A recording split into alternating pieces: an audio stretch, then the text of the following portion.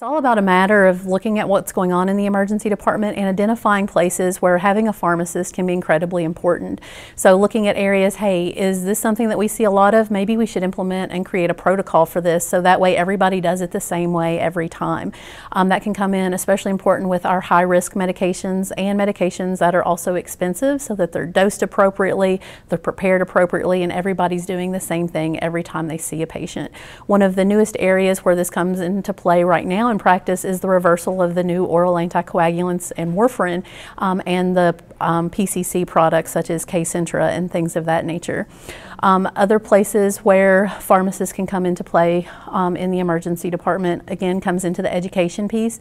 Not only educating your nurses and doing in-services for them, but also the medical residents and the physicians as well, making sure that if new drugs are coming out on the market, that they know when it's appropriate to use them, the dosing for them, and if they have to be dose adjusted in some of the patients who may have renal or hepatic insufficiencies.